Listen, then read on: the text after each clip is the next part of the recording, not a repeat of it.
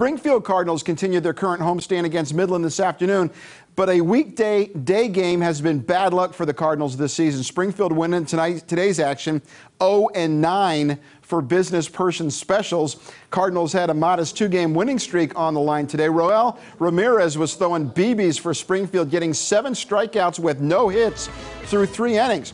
Bottom of the third, he gets some offense. Dylan Carlson would rip this one into the right field corner. Alberto Treyenfeld comes in to score, beats the throw home. It was 1-0 Springfield. Then in the fourth, Chris Chinea chops this one to left. Yariel Gonzalez scores easily for a 2-0 Springfield lead. That's when Ramirez left with a sore shoulder. He had a no-hitter. The Rockhounds would capitalize. Top of the fifth, Edwin Diaz launches one deep to left center. A 2-run shot up on the berm. It's tied at 2. Birds answer, though. Bottom half, Gonzalez singles to center. Treyenfeld comes in to score, and it was 3-2. Cards led 4-2, but a short rain delay happened, and then Midland scored 6 in the 6th inning when play resumed, and they went on to win 9-5.